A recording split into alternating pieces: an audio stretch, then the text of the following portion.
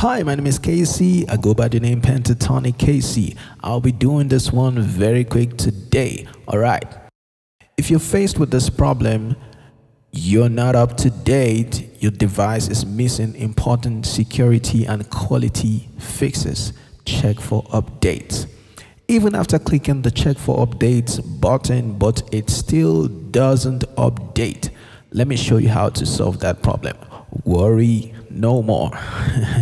All right, so the first thing you want to do is head to your browser and type Windows 10 Update Assistant.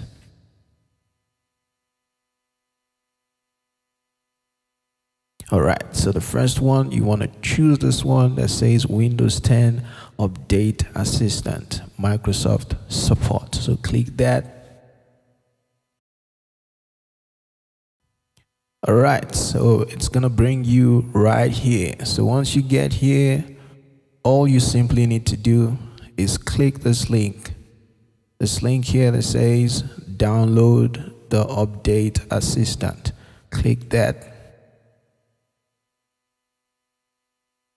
All right. All you simply need is this guy here, update now, because you have Windows 10. This is the recent update, okay? So now the update assistant can help you update to the latest version of Windows 10. So to get started, click update. So this is going to help you fix most of the problems that you might probably be encountering with your Windows 10. So click that, update now.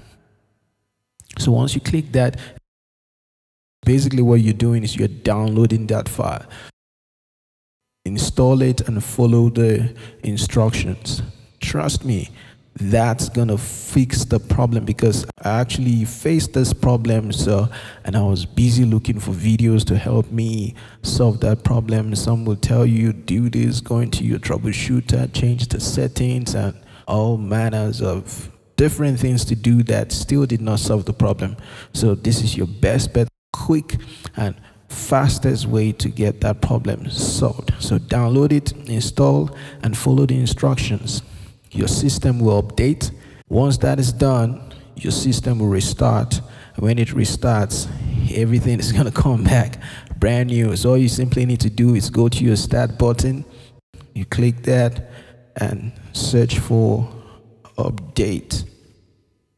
Then you see the option that says check for update. So once you click that, all you simply need to do is just click check for updates. Then you see that everything is going to be fixed. All right, so let me know in the comment section if this fixed the problem, and don't forget to click the like button and also share with others to benefit from this video. And I'm gonna see you again. Thank you.